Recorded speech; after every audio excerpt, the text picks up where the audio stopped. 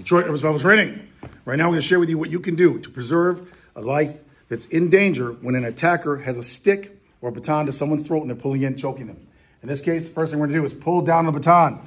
This allows blood and oxygen to freely flow, helping to preserve the life of the victim. In this case, we're going to take our thumb, go under the nose here, peel back while we're pulling down on the baton, or you can go to the orbits here, the bones here in the front of the eye, right above the eye. You can also go to the lip, pull, fish hook out, or you can actually hook the eye itself, pulling it away and out. Another option you have as you're coming from the rear is you're going to push forward the baton, and here you're going to peel the eye back or the nose or combination of both and secure the weapon.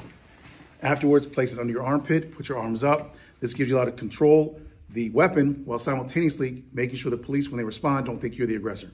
These are intelligent options which will increase your survivability.